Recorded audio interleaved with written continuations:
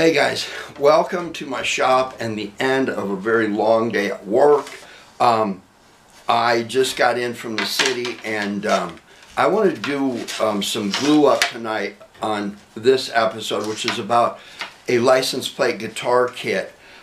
We've done a license plate guitar before. In fact, one of my guitars is going to be auctioned or raffled off, I'm not sure, at the Woody Guthrie Festival in Okemah, Oklahoma this year. And it runs from July 10th through the 14th. So get in your car and go to Okemah, Oklahoma. But this is a three-piece kit. It's a little different from the other one because it's the body of this thing is about the size of a license plate. So there's going to be some things that we need to do that are different. Great.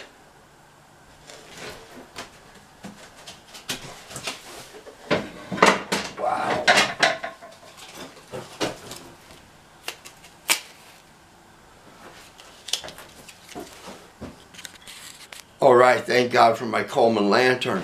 You know, I'm not sure what's going on here, but California just passed some legislation that the power companies can shut the electricity down if there's a threat of a wildfire, especially when it's windy and hot.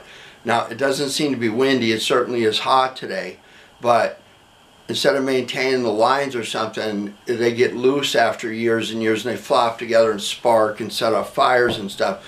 So the answer is shut the power down, shut the grid down. So I don't know, it's not windy out here today, it's hot tonight, but it's, I guess it's windy in Tehachapi or Weed Patch or some other cultural capital of the world found in California.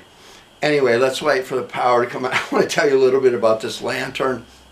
You know, you've heard me talk about working the Anadarko gas fields in Oklahoma and Panhandle of Texas. I used to run winch trucks that we would tear drilling rigs apart and move them.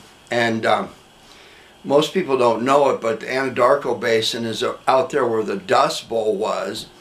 And as a fix to that, the Works Progress Administration, WPA, built a lot of projects, among them a lot of retention basin dams out there in Oklahoma and Texas. So every time we would move a drilling rig to somewhere, it's out in the middle of nowhere, you need fresh water. So we would take a pump and with a winch truck and take it down by a pond.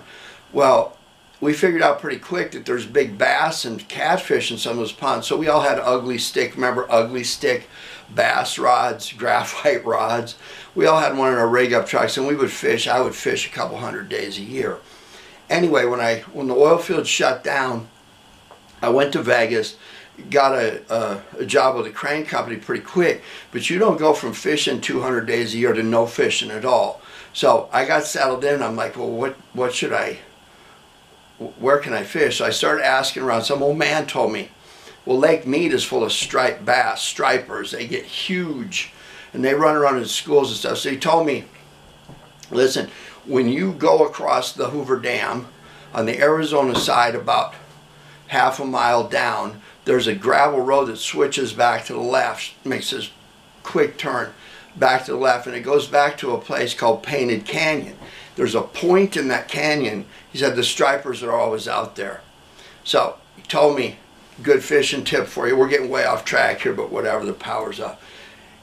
Take an egg sinker, a big egg sinker, put it on your line, tie on a two-way swivel, tie on another piece of line and a hook and bait it with anchovies. Throw it out there, let your line be slack, because stripers will not, once they feel tension, they drop it. So the idea is they grab the bait, and because it's going through the egg sinker, you can watch your slack go out. So I had a heavy rod for catching catfish that I brought from Oklahoma.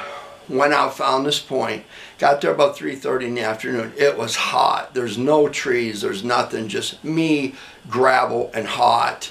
It was so hot, Satan was asking me if I wanted a drink of water. So anyway, I sat there for hours and hours, nothing happened, reeling in, changing anchovy. By the way, you want to use frozen anchovies. So I'm about ready to give up. I'm getting lackadaisical. I'm not paying attention. It's getting dark. The sun's going way down. And all of a sudden my line goes boom. Well, I wasn't paying attention, so I reeled in. Bait's gone. Bait up again. Throw it out there. Put some slack in. Almost immediately, boom, there goes the line. Boom, boom. Anyway, I catch 3 stripers about this big each.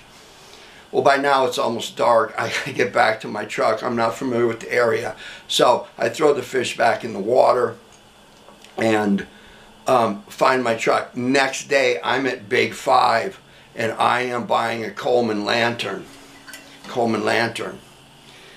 Anyway, I didn't go out there that day and sit out in the heat. I waited till and timed it where I got there and it was almost, it was dusk. But I got my lantern. So I'm sitting there. I wasn't 5 minutes there. Boom, I'm getting hit after hit. But the problem is the lantern is drawing in bugs. I need the lantern by me to see whether my line is slack or not, but there's bugs coming in. So I'm like thinking, okay, I'll just hang my lantern on a stick or something away from me so the bugs go over there, I can fish, I can be fine. But there's no sticks on this point. I'm walking around. Finally I find a sorry piece of driftwood. I go back to my pole and try to stick the stick in the ground. It's harder than concrete. So I finally figure out I got to go by the water where the ground is moist. So I put the stick in, pack rocks around it, and hang my lantern on it, right? So now I'm good. I'm sitting there. I can see my line, and I'm getting bites, a lot of bites, because they run in schools. And so all of a sudden I hear this sickening noise, and the stick is breaking. My brand new lantern is falling in the depths of Lake Mead. So here I am. It's way dark by now. I got a lighter or something. I'm trying to get things picked up and get back to my truck. Again, I have to throw all the fish back. And nightmare, brand new lantern right in Lake Mead. Yeah. But anyway, fast forward about 3 years. One night I'm back out at Painted Canyon Point and I'm fishing. And I make a couple casts, reeling back in. I hook something. And my line's moving, but nothing is fighting back. So I've hooked some inanimate object, and I reel it in, and I get it close to the shore where I'm at, and you'll never guess what it was. You know what it was? Yeah, it was my lantern. This lantern. And it was still lit. Okay. I guess I'm probably not going to get a like from you for that one. Anyway, don't forget about the Woody Guthrie Festival in Okemah, Oklahoma. And sooner or later, we're going to get to this license plate guitar. See you next time.